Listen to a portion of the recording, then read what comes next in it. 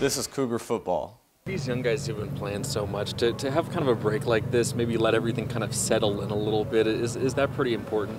Well, I think, Sunday we had meetings with them, and Monday and Tuesday they were students, and we didn't see them till today.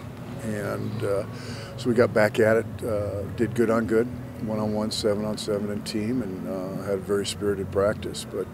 And we'll do the same tomorrow. And then they'll get another day off on Friday. But this is also a time to get your academics in line and catch up if you are behind, and then get focused. We'll practice again on Saturday. Do you think playing 7 games in a row, that maybe for a guy that hadn't really been through that before, there might be some plateau towards the end of that can I don't know, some of our kids from California, I mean, they go 16 in a row, if they go far in the playoffs. So not everybody has a bye and that type of deal. So you get ready for the next opportunity and get your body healthy, and that's what takes its toll right now. Bumps and bruises, and the weather starts changing, but that's football. Have you noticed with them a few days off today, maybe they're a little faster in practice, a little more? Well, I thought they were real good today. They were ready to go, good focus. Coach had a great team meeting with them prior to practice, and they were very focused out here.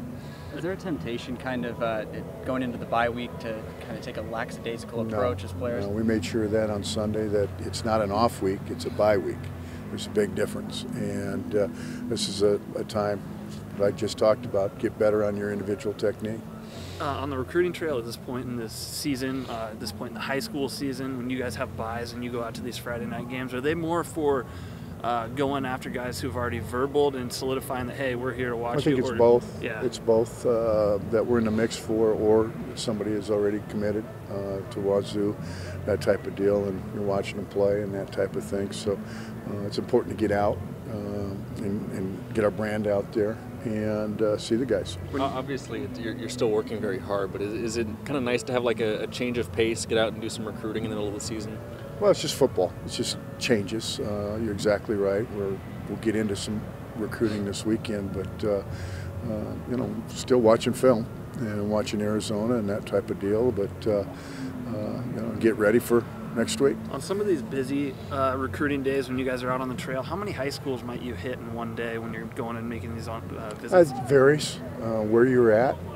In terms of traffic, if you're in LA, it's a lot different from getting from school A to school B versus Eastern Washington and that type of deal. But also you're focused on, targeting certain individuals and that type of deal. It's just not going to a school, not a PR type deal.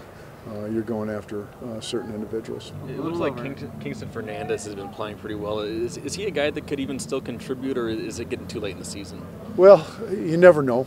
I hate to answer that right now, but he is doing well. And we talked about him, but we're 7 games in, and you have to take that into consideration too.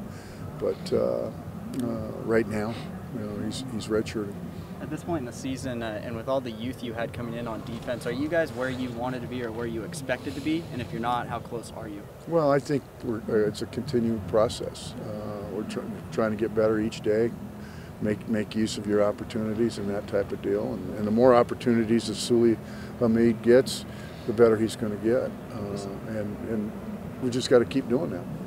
Stanford presented kind of a different challenge for those defensive backs, putting more tight ends downfield, throwing it up to some physical players. How do you think they responded to that? Well, I think we were good, and then we weren't so good. We were hot and cold, and we've got to get more consistent there in our pass coverage. What have you seen from Pat Porter? He had some time against Stanford. Well, I thought he made a heck of a play down in the red zone on the throw into the end zone and got it out and that type of deal. But again, he needs more reps and continued work on his technique, which this week is about.